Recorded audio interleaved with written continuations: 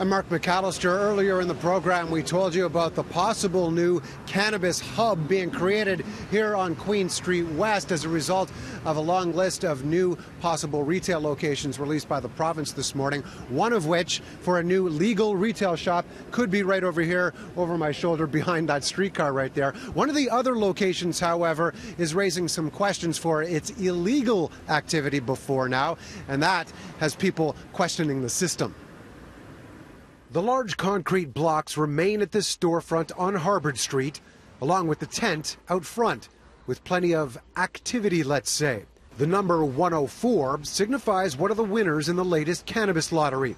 The name Cafe represents an illegal cannabis dispensary, shut down by police and bylaw officers on many occasions. They have a lot of charges against them, so how does that make sense? How can they give a license to a place which was unlicensed? It said it was not possible, but now it's suddenly possible. Right now, there's no further word on the connection between Cafe and the company number listed by the province on its selection list.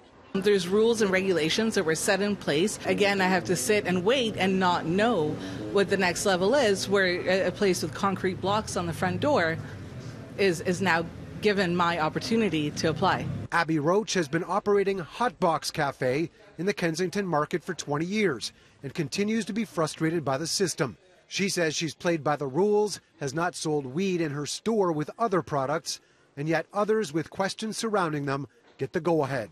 I really hope that the AGCO really takes its time and really looks at the affiliate clause of what they've put forward and what is allowed and not allowed. The Alcohol and Gaming Corporation said that it received about 5,000 expressions of interest before the selections were made. At this point today, those that were selected have until August 28th to make their submissions known before they get actually approved.